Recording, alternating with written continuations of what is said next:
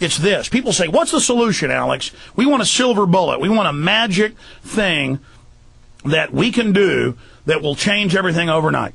Okay, look in the mirror and realize you're the solution to the problem and get up off your butt and don't imagine some perfect solution. Little things together move mountains. Many hands make light work. And the public is finally listening. They're finally realizing they've been lied to. And so now the people are more receptive to the truth than ever. And so a lot of you that woke people up 10, 20 years ago but quit because some folks weren't listening, redouble your efforts now. Get Terror Storm, Endgame, my films, make copies of them. Every video and book order we have at Infowars.com. You get a free pocket constitution. We have them at cost. The little pocket constitutions, the Bill of Rights, Constitution, famous quotes, Declaration of Independence. Powerful stuff in there for those that still read. But bottom line, the will to fight, the will to think, the will to resist. This enemy's very unpopular. If we just stand up, they will fall. If not, they're going to win, and that's going to be hell on earth. We'll be right back.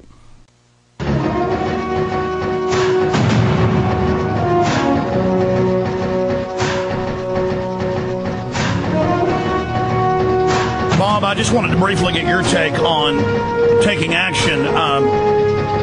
Going back just a few, what's going on? Well, I wanted to. Well, you were pointing at something. I just wanted to expand on what the caller just said about knowing your Constitution and how important it is. Well, if you don't know what your rights are, how can you defend them, right? That's basic. But here, your classic example. And the government can't say those rights are gone. If it does that, it's criminal. It's engaged in tyranny. And when people can see it, here's a classic example. Now, people that don't like the Constitution are going to think I'm all wet. But if you go read Article 1, Section 7, for example, which most people don't know what that is, it says very plainly that when it comes to generating revenue, only the House of Representatives can generate a revenue bill. That's what it says. It's very simple to read. It says only the House of Representatives can generate a revenue bill. Now, the Senate can tack on to it, but the House has to generate it. Well, what happened in the bailout? The House rejected it. There was nothing for the Senate to discuss. But what they do, they take the bill over to the Senate. They load pork all over it, another $150 billion worth of revenue generation stuff. And then they send it back to the House. And it was a bill that didn't pass the House. That didn't pass the House. It was illegal. So the Senate... With martial law. What I'm saying is the Senate... Martial law is when the regular rules and laws are suspended. The Senate generated revenue bills. That's what the $150 billion worth of extra pork was, generated in the Senate. If you read the Constitution, you'll know that it's totally illegal. And that's what we're talking about. You need to know what your rights are in order to defend them. Okay. Solutions. If all of us individually get involved and do little things... i.e. the most important, you have to wake the public up first to the New World Order, then they can make real decisions and understand the real price to be paid and the enemy we're up against. But if they still think the two parties matter and still believe any part of this paradigm, the public now doesn't trust the media or trust the mainstream media or the government, but they don't have any idea just how bad it is. And then one day I was sitting at home and I was watching cable access TV for some strange reason, and up pops this nutcase. Some punk, about 24 years old, named Alex Jones. I didn't know who the heck he was. He was sitting there ranting and raving about the United Nations taking over the national park system. And I was like, this guy's a nut. But I love his delivery style, so I'm going to listen to him. So I listened to him, and I thought, okay, this guy's he needs to be taken off to the funny farm. And then he changed the subject, started talking about the Second Amendment, and I said, I got to hear this. I got to hear this guy. And so then this Alex Jones character started to succinctly, precisely, accurately, historically describe the purpose, the history of everything in the Second Amendment perfectly. And I was going, okay, wait a minute.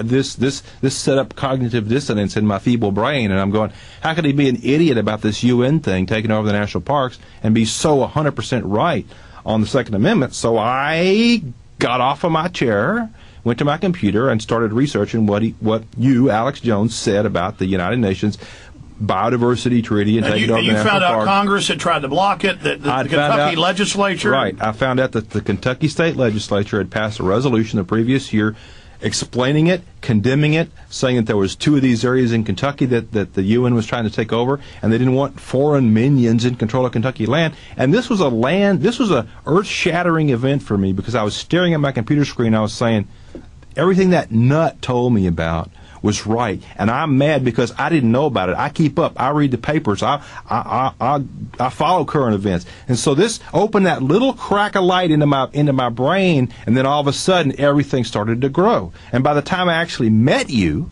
it was so funny. Your guy that ran your audio board for you at KJFK on Saturdays worked for me. Turned out, I was saying, who's this Alex Jones? This KJFK was like 200 yards from your hardware store. Yeah, it's just right down the street. And I was like, do you know this Alex Jones guy? And he says, yeah. I said, why do you know him? Well, I run the audio board for his Saturday show on KJFK. I said, you got to be kidding. And he said, no. I said, well, is that guy for real? And he said, well, he thinks he is.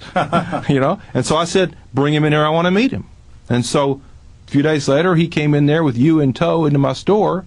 And we went back into my office. I was in there to sell you on a sponsorship. Yeah, I don't know what you were trying to do, but that didn't happen at that time. We didn't even talk about a sponsorship. I'd been doing research myself at that time, and I found out that in my son's senior level high school government book, they were teaching him that the Second Amendment doesn't exist, that it doesn't mean what it says. And I showed that to you, and you said, you mind if I borrow this? You know, I said, here, go right ahead. And then the next day, you were on the radio with it, reading it and blasting it and correcting it, and I was thinking... No, it said, contrary to popular belief, the Second Amendment is only for an armed government, militia, the National Guard, and Army. No one is allowed to own guns. And then I went on there and pointed out, well, we didn't get the National Guard until 1906. Absolutely. So my point is that when you did that, and I was listening to your radio show at the time, another little light came into my dense brain that said, media power. Wow, this is interesting. I find out something, I give it to Alex Jones, boom, it goes all over the city. And now here it is 10 years later, it's going all over the world. Well, that station went from Dallas all the way to San Antonio. Yeah. So it was, I was like, hey, this is pretty cool. So, you and I have had this very good relationship over the last 10 years. But then you went and got an access show. Yeah, the next year I stumbled into an access show. It's called The Simple Truth. And, we just finished our 9th year, and we're trying to get back on the air again for our 10th year. We're having...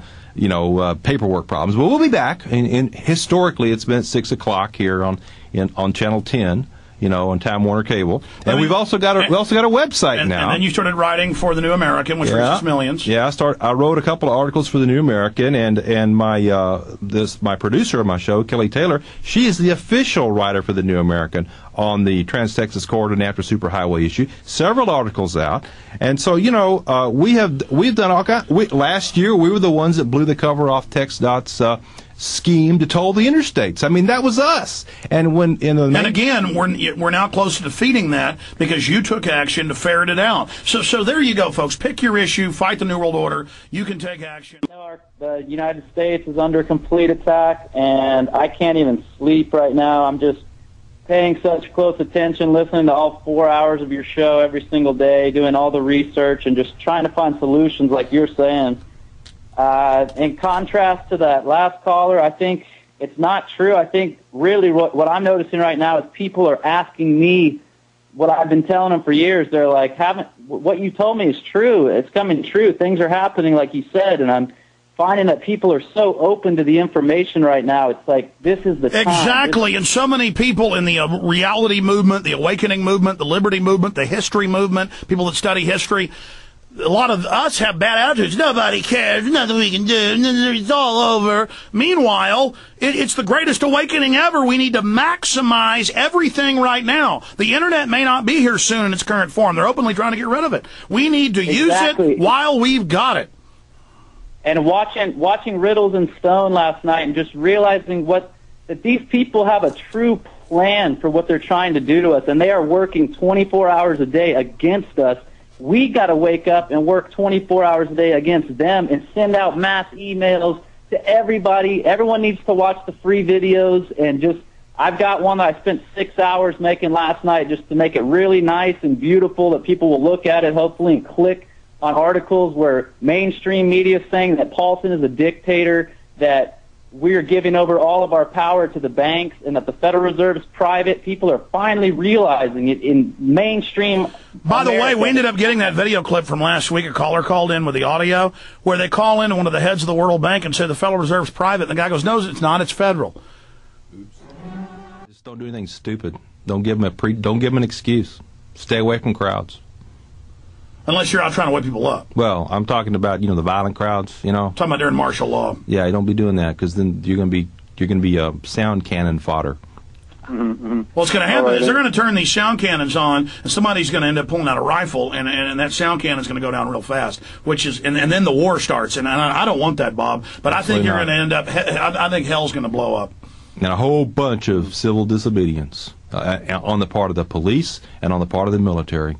Just kind of go through the motions and don't do what they tell you, because that's patriotism. You think that's going to happen? I think it's going to happen. A lot of the police, a lot of the military are going to say, I'm not going to participate in this garbage because I got kids, I got grandkids, and I want a future for America. Bob Dacy, thanks for coming in. Thank you very much, Alice. I appreciate it. Keep up the good work. Give out your website. SimpleTruthOnline.net. SimpleTruthOnline.net. Go there. SimpleTruthOnline.net. And if you live in Austin, Texas, you can see reruns of a show and the live show. You can check the TV Guide and other information, and it's there once a week.